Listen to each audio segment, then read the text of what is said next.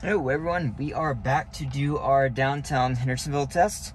Fortunately Carl Sandburger is still closed, so we can't go back to the normal route still, but we are gonna start from the Playhouse, which is just right across the road, so it's not like it's any different. But see if I can enable it here. Is it gonna let me enable it? No? Okay, let's get out on the road. There we go. Yeah, so saw my last video. Not great. This version has some issues. I would not recommend it going wide at all. I mean, maybe it's just because I live in an area with curves and just a normal city. Oh, this is like this right here is great. Perfect human. Exactly how I would do it. Okay. I'm gonna refrain from saying that. It's a little bit close to this curb, and there's a good chance it's gonna go over the curb right here. It definitely would. It was headed right toward the curb on the previous when I was driving this direction. I was going right into the curb. So as soon as this light changes, okay, that did fine. I thought I was gonna cut the curve a little bit sharp, but it did fine. This version has a problem with curbs, staying in the lane, running over rumble strips, and actually has run off the road once, and getting too close to cars and guardrails. See right here? There's no reason it needs to be on the right side of the road here. That's unacceptable. This is not a curvy road. And this is also the speed. Not acceptable to go 9 over right here. Not acceptable. That's a disengagement. This is a bad version, guys. The speed control sucks. It goes too fast. I can't control it. There's no like chill mode or anything on this. I would not recommend this version. There's so much to like about it, but there's enough wrong in the areas that matter that's just it's not good. It messes up. It sucks because some drives are phenomenal. And like all the drives I've had this morning just suck. They're not good. I hate to post a video because it's almost a waste of my time to edit the video. It takes a lot of time to edit these videos and to have one and it's still slowing down for blinking yellows. They still haven't fixed that. Okay, you don't want this version, guys. I'm sorry, you don't want it. You don't want it. If you're on 12.5.4.2, if you're in a curvy area, you don't want it. If you're in a city, get it. It's better. But if you're in a curvy area, don't get it. It's not good yet. Unless you do a significant amount of highway driving without curves, then yeah, without significant curves, then yeah, get it. Definitely better there. But I'm disappointing today. I was so happy in Boone. I think it's because it's just not my normal test route or something. And maybe since the last time I tested all that, it's significantly better. But I don't know, like this stuff is better. See how it's relatively smooth for to handle that traffic situation? This is not better. This is so timid. This is like, it's like afraid to get through the roundabout. And it might be the salt on the road. That could be. But that's not enough of a difference that it should matter. It really shouldn't matter that much. Yeah, I mean, that's disappointing. I'm not going to go 9 miles an hour on this road. I don't care if other people are. That is unacceptable to me. There are police cars all over this road. I don't care. 5 over is my limit on this road. This is fine right now. See, 48 max. That's insane on this road. I think to make my sanity a little bit better, I'm going to go ahead and adjust the speed down. And actually, even better, I'm 40%. We're lowering this to 20%. See how that does. Because I can't stand it going that fast anymore. A 40% offset is not for me. And I'm going to have to adjust the speed. I think speed adjustments, I'm just not even going to count as interventions anymore. Because for other people, they would be fine going 9 over. For me, I'm not. If I don't have to pay for the ticket, the robotaxi can go 9 over. I really don't care. if a robo-taxi goes 9 over, guys. If I'm the one not having to pay the ticket, let it go 20 over. I don't care, as long as it's safe. But as long as I have to pay the ticket, I'm not letting it go 9 over the speed limit.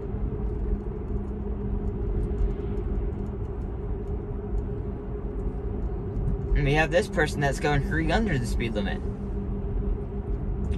So I'm just like, from a safety standpoint, it's always safer to go slower when you're alone. If you're on a highway and you're going slower than the traffic around you, you are the safety issue. But yeah, I hope this doesn't come across as too, like, complaining, petty and everything, but it's just, I'm just disappointed. This is like, maybe if I did this again on a different day, it would be great. But today it's not good. I'll go ahead and upload this video and just quickly cut it through and everything, but I'm not going to spend a lot of time. This is a regression here. It should have just got, it seems to, it's funny how it respects the yellow line for that turn. But going around curves, like, nah, I'll just go over the yellow line, I don't care. It's so weird, like, it's like, again, I said it's trained off people who do not drive in the mountains. You cannot go around curves. It's like it's only trained on flatland people. I say this because I know someone from Indiana that just could not drive on these roads. It's so flat and straight there. As soon as you come to a curve, they slow way below the speed limit. And they just are just scared to go around a curve or go up a hill for that matter. And it's just like, it only took data from people who aren't from this area driving on curvy roads. And this is a regression. Okay.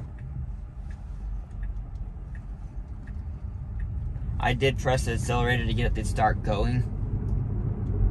But it just, this type of stuff is so weird because I'm like, there's so much good, and then it's like all of a sudden I'm like, oh, that's worse, that's worse, that's worse, that's worse. I'm like, guys, like, wow.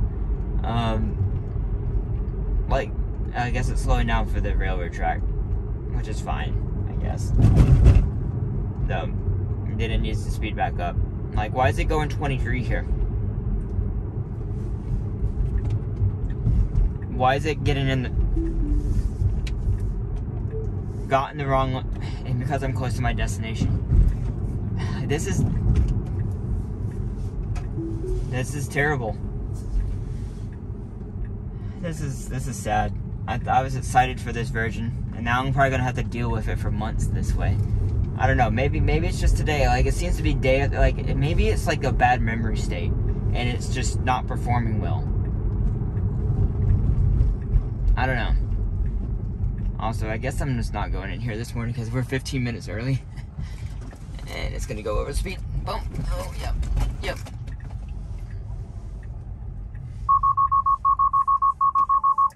Okay, well, that's cool. We're just gonna go ahead and reset to our other route here. It's not going. Okay. Oh, no, don't fly out into this road. That's something the previous version would do. Okay, we're good. So that's an improvement. Well, I need to do it multiple times. I'd say it's an improvement. It seems to check now. Previous version, it would just fly out on the road without checking. Like, which to me is a safety critical disengagement. You don't just like zoom out into a blind turn. You can't see. I couldn't see. What in the car could see. And yeah, that's where the bumper cam would come in really good use. I think they're adding bumper cams to the Cybertruck and the Model Y. I think it's going to come to Model 3 as well, eventually, and they're going to use that for blind entrances. It seems inevitable that they're going to be required by federal regulation to do that. Perhaps not this term because Elon has quite a influence right now, but perhaps in future terms, and that would come back and will be required. But we'll see.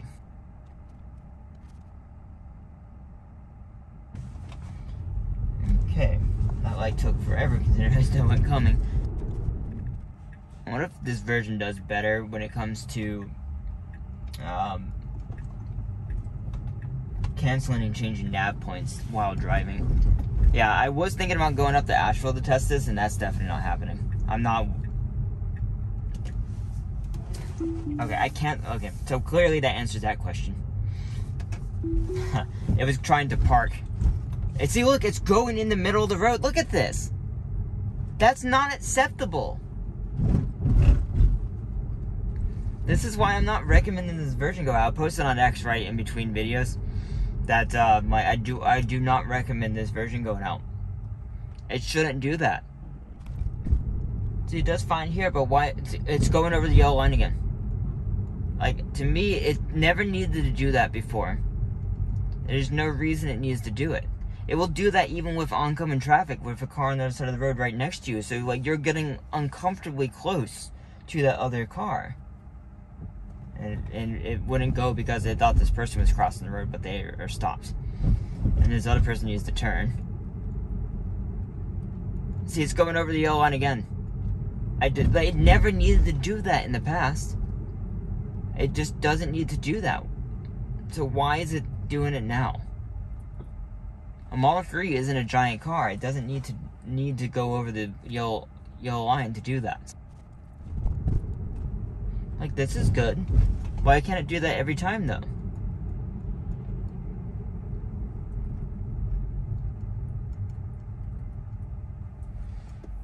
And let's see if it's gonna fix this problem. Hey! Oh, there's an improvement. No, I'm not gonna cancel it and redo it because it might screw it up. But to get it to do that was such a pain in the past. Given this guy, see, this is appropriate to go on the yellow line. That was perfect. There was a guy in the road, so it gave a little bit of extra room, and it didn't even go over the yellow line. That's the thing. It didn't go over it. Now, we're not supposed to turn. It says no turn on red. If it starts creeping forward, I'll have to disengage. Well.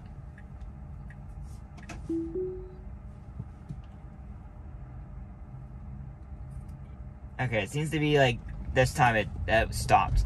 But yeah, there's another disengagement. It still doesn't do no turn on reds. At least it fixed the parking lot though. You'll see all the good stuff. All this.